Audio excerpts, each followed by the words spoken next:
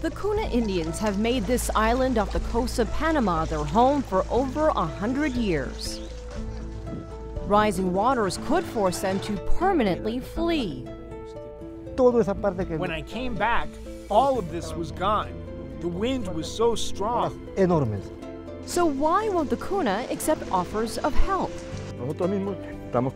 We protect nature. We don't need other countries to come here to teach us how to do it. Correspondent Gerry Hadden reports from Gunyala, this week on America's Now.